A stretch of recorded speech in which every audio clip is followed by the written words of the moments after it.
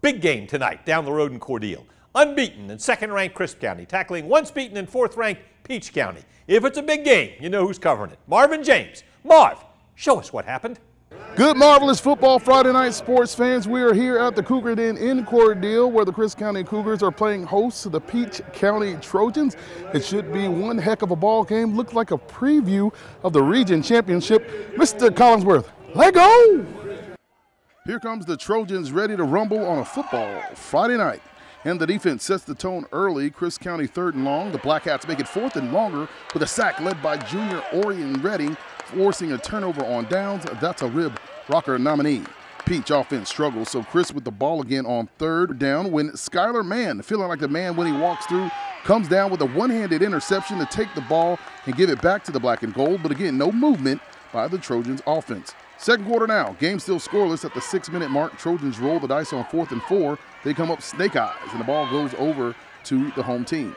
Defensive battle so far this game, 4th and long. Cougars opt for the fake punt, and it's blown up by Dorian Smith, and that's another rib rocker nominee, and both teams take it in scoreless at the half. Peach's first offensive possession of the second half. Hey, you, get out the Trojans' way. Chris McMillan, he ain't gone. He gone. 32 yards to the house, first touchdown of the ball game, and Peach County takes the lead 7-0 with 4 minutes left in the third quarter, but there's lots of time left in the contest. Coach Chad Campbell goes to the playbook of trickeration. Dorian Smith at Wildcat pitches to quarterback Christopher Martin, who tosses it deep to Kobe Towns, who comes down with a big grab inside the Cougars 10, and they will be knocking. 3 plays later, Christopher Martin connects with Dorian Smith, and that's good for another Trojan 6, and it's 14-0 after the extra point.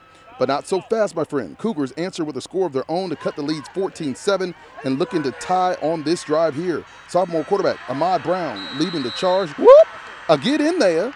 Yeah. That's the score the Cougars would need to tie things up at 14. But wait, the home team elects to go for 2, and Peach County comes up big, forcing the incompletion.